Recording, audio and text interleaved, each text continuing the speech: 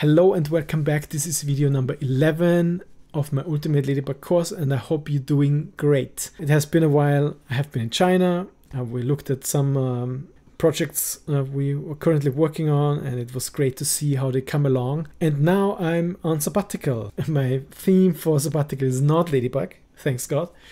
It's a different topic and I hope I will be able to talk about it at some occasion. It's not yet ready, so I will talk about it when it's ready. All right, Ladybug, we still have a lot to do in the data analysis section and I hope we can finish this in the next 1 or 2 videos, hopefully today. And yes, member shoutouts. Yes, member shoutouts. So we have a new member, Jalisa, wait for it, Suchivorakul.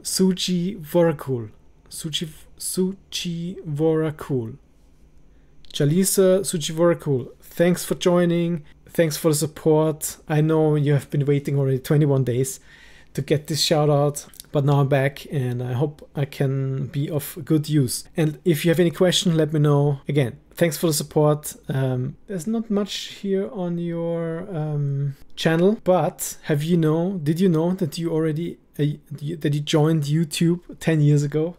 Time is running fast.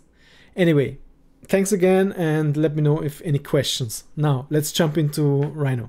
All right, yes, last time, what did we do last time? If you have any question about this course, please go back, go to the show notes. There is the link to the whole course and start from there. Last time we looked into how we can optimize the orientation of solar panels, and that was quite an interesting video. I hope today it's going to be interesting as well. We will just try to finalize these tools here. Ladybug hour of the year to date time, humidity metrics, Ladybug mass arithmetic operations, Ladybug relative humidity from dew point, Ladybug solar MRT from solar components. Actually, we did this already. And oh no, indoor solar MRT, Ladybug solar MRT from solar components.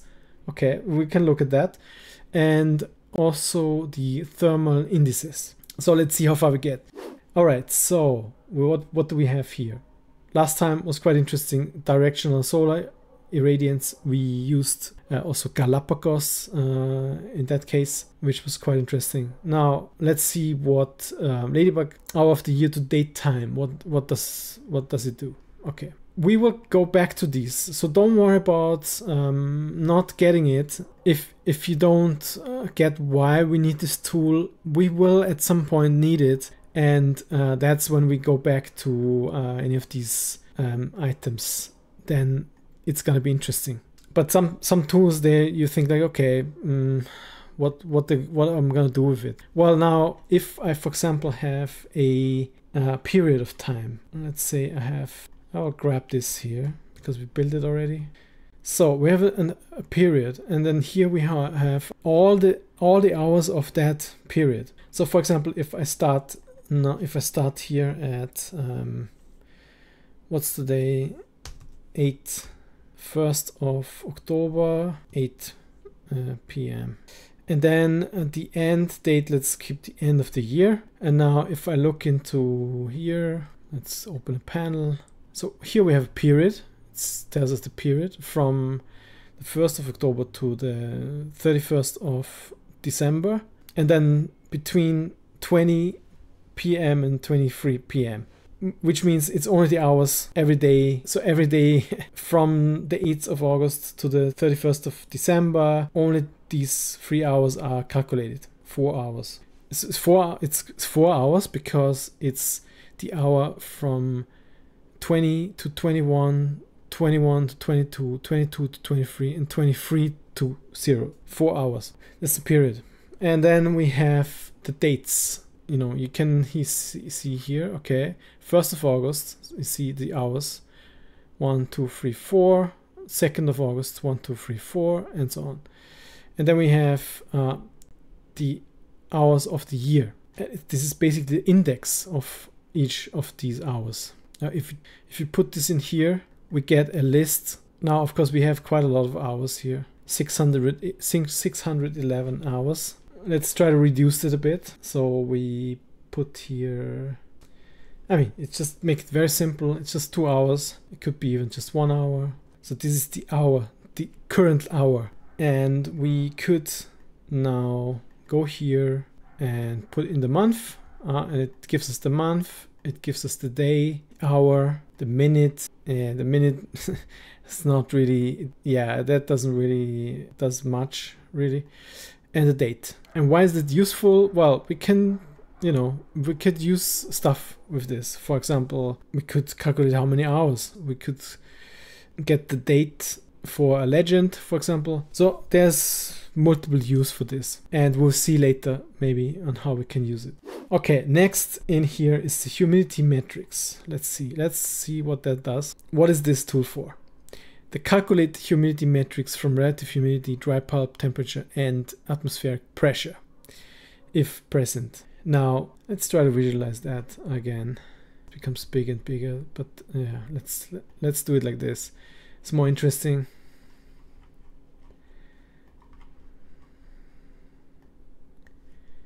Just copy this. We have 4 outputs here, so I will use these 4 charts which we already created. They just don't get lost, but we just create new ones. Let's turn all these off.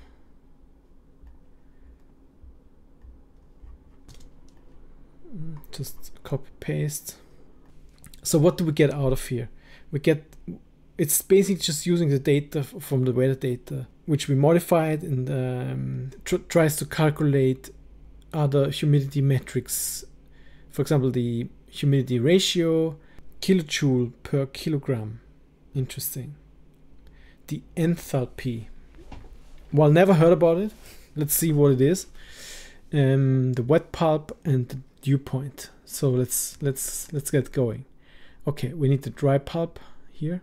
Relative humidity, we have that here as well. And barometric pressure. Now the pressure, I don't think we changed it.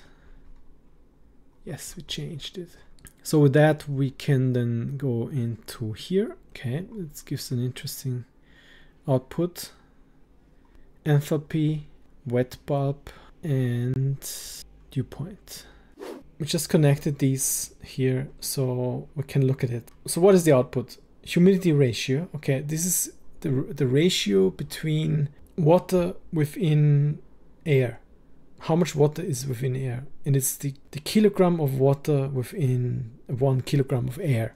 Very interesting. So, and it's in fractions. So basically blue here is 0.01 kilogram water in 1 kilogram of air, and red is 0.02 kilogram of water in 1 kilogram of air.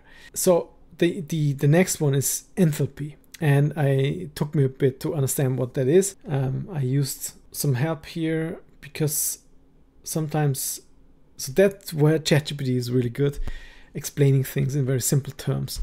And I just ask, what is enthalpy? And in very simple terms, so it's just try to understand what it is. Now I don't need to scientifically prove the exact formula. I just want to know what it does. So in very simple terms, enthalpy is a measure of the total energy in a system, in that case the air, including both its internal energy and the energy required to perform work on its surrounding, such as pressure, volume, work. It's often used to describe the heat content of a substance or a system that at constant pressure. Enthalpy is denoted by the letter H and is particularly important in thermodynamics and chemical reactions. When a substance undergoes a chemical reaction or changes its state, for example, like from gas to a liquid, the enthalpy change can tell us if heat is released or absorbed during the process. Now, I understand quite a lot more. Now, why is it important in weather data analysis? For meteorologists, why is it important? And yeah, it is very interesting. So enthalpy is important in weather data analysis because it helps meteorologists and climatologists to understand the thermodynamic properties of the atmosphere, which play a crucial role in weather and climate processes. It provides valuable insight into the energy content and heat exchange within the atmosphere. Here are some reasons why enthalpy is significant in weather data analysis. Energy and temperature. Enthalpy is directly related to internal energy of the air. By analyzing changes in enthalpy, meteorologists can better understand how the temperature of the air is affected during various weather phenomena, such as heating or cooling due to radiation, convection, or advection. Phase change. When water changes its phase from a gas, water vapor to a liquid, condensation, or a solid, ice, enthalpy plays a key role in determining the amount of heat released or absorbed during the phase change. This is essential for understanding cloud formation, precipitation, and other atmospheric processes. Stability and instability. Enthalpy is involved in determining the stability or instability of the atmosphere. The vertical distribution of enthalpy helps meteorologists assess the potential for convective processes like thunderstorms, which are critical for severe weather predictions. Interesting. And there's way more. Get ChatGPT and ask. It might gives you different answers. All right, let's go back here. So there's more and more, and this seems like it's very, very important in meteorology and climatology, and yeah, learn about it. We all need to learn. So these are the two which we can guide out of the weather data. And then we have, oh yes, and then this is per, let's see here, okay, the kilojoule. Of course, now for me this doesn't tell me much. I don't know if this is a lot or not. Kilojoule per kilogram of air, A meteorologist will probably know exactly what that means. For me, I don't know yet, but that would be the next kind of avenue you could go and explore and learn more about. The wet pulp temperature. Wet pulp temperature, we have the dry pulp temperature and the dew point temperature. And now this is the wet pulp temperature. The wet pulp temperature, let's check this out. The wet pulp temperature is in Celsius, and it's the lowest temperature which can be reached evaporating water into air. So it has something to do with the evaporative cooling. If you evaporate water into air, it will saturate to the final 100%. After 100%, it cannot saturate more, and that correlates with the temperature of the air. And at that point, this is the lowest it can reach. So if you have 100% saturation or 100% humidity in the air, that's the lowest you can. That's the lowest how the temperature can cool down. I hope this is the simplest I can explain it. And that has something to do, of course, with the pressure, the dry pulp temperature, and the humidity. And that's why you have different wet pulp temperatures throughout the day. And then we have the dew point, and that should actually correlate quite a lot with the previous. So the dew point is the temperature where water reaches the point of maximum saturation of the air, and then it creates liquid, rain. So to conclude, the enthalpy, so we have the humidity ratio. This is the amount of water in the air per kilogram. We have the enthalpy, which is the energy holding in the atmosphere per kilogram, kilojoules per kilogram.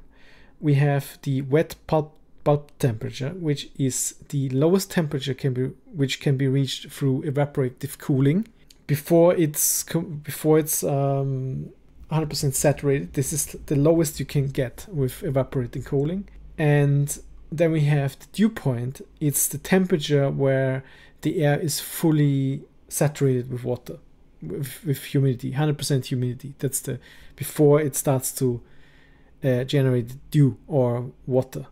I think it's pretty clear and it's quite interesting. I didn't.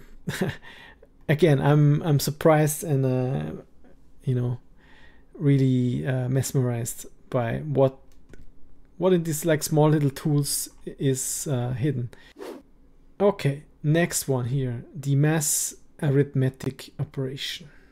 So for example, what we could use this for, and I'm not sure where we're getting to with this, but now I have these two charts which are both in Celsius. So I could use the wet bulb temperature here and the dew point temperature and choose an operator, which, for example, I choose subtraction. Okay, then I get a new data set, and let's just get a new chart here. I copy one of these points. It's going to be my new point. At the moment, this is the same, and I can now place this in here. And I kind of get the difference between, oh, what did I use here? Oh, it seems like I didn't put it in. I mean, I could also use a panel and say subtract. Just calculates the difference between the wet bulb temperature and the dew point temperature. Could be very interesting. I don't know exactly for what I could use it, but it's good to know that we can do it, because later on when we face a certain problem we suddenly realize, oh, that's what I could do in Ladybug. Sometimes it's the same with Rhino itself. I use Rhino since many years, but there's so many tools that I sometimes forget what it can do, and I use still my old little tricks and didn't realize that actually there's a tool for it where it can do it 10 times as fast.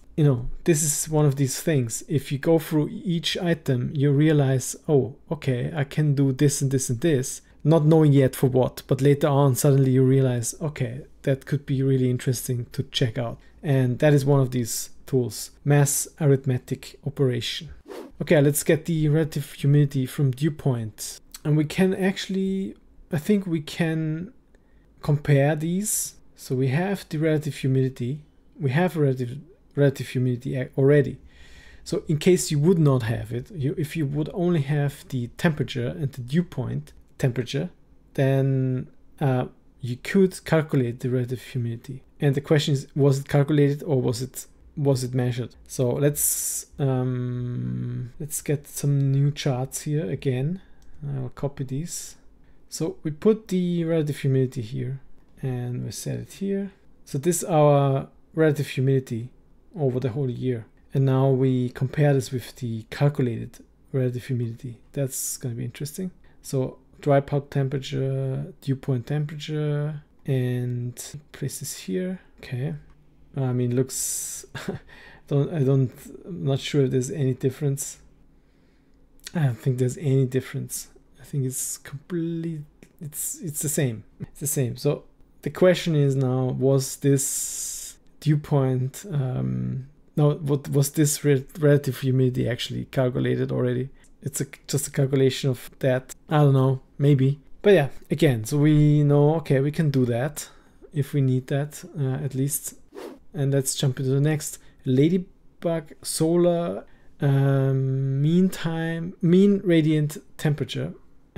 Mean radiant temperature as a result of shortwave solar using horizontal solar components, direct horizontal and diffuse horizontal solar. This component uses the solar calc model of the ASHRAE 55 to estimate the effects of shortwave solar and simple sky exposure method to determine longwave radiant exchange. Let's try. And we did this before, and let's just check. We have Ladybug indoor solar mean radiant temperature, and we have the outdoor solar mean radiant temperature. So, and let's get this here. Okay. Location, long wave mean radiant temperature. That's interesting. How would I know? It's all a bit esoteric because we don't have really the data. A single number or an hourly data collection with the long wave mean radiant temperature around the person in degrees Celsius. Again, this is so hard because we don't have the data for it. I mean, we can, of course, use the dry pulp temperature. Then we have the direct horizontal radiation. Oh, the direct horizontal radiation, the diffuse horizontal radiation, fraction body exposure. This is how much sunlight. Again, we don't have that at the moment. The ground reference in the solar body parameter. Again, this is about what you wear and so on. And then you have a run button, and then you have an output. Again, this is a tool we might need later, and let's see. I will not continue here because we did that already before. We used the other two tools here, the Ladybug indoor solar mean radiant temperature and the outdoor mean radiant temperature, and we'll see. Maybe later we need exactly this, but at the moment, yeah, let's park it for a while. So I'll keep it here, and now let's look at the last tool. And yes, then we can jump into the next, and here we did quite a lot already, but we will look at this again a bit more in detail. Okay. The Ladybug thermal indices. Okay, let's check this out. Again, mean radiant temperature. Oh my god. Okay, I guess we still need to do it. Let's add a run button here. Run toggle, boolean toggle. By the way, we don't need to add anything here because these are all just they have already a default value in here. And that gives us the mean radiant temperature. The air temperature is just a normal temperature. Dry pulp temperature, relative humidity, wind velocity. We don't really know. I mean, we have the wind speed, but we don't really know from where it's coming. It's a bit tricky with the with weather data which we modified. It's hard to tell if this wind. If the wind is exactly the same, you know, probably not. Nevertheless, that's all we have. And then we have an output here. We have the WBGT, the wet bulb globe temperature.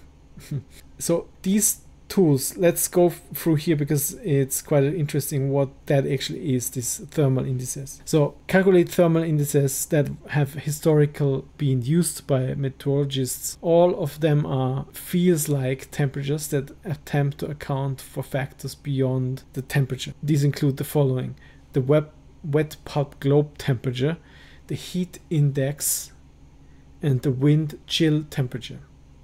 Most of these indices have fallen out of use in favor of the Universal Thermal Climate Index. However, they are still used in some regions and are part of older codes and standards. Yeah, we could actually plug them into something again. I will just reuse here the free here on the top, the wind chill temperature. Okay, so. And then you can, of course, at home, you can check how that correlates with the Universal Climate Index. The wet bulb globe temperature, they're very different. Heat index temperature goes from 26 to 6. Here goes from 27 to -5. And the wind chill temperature goes from 29 to 3 degrees. So quite different. But yeah, weather is a very complex thing.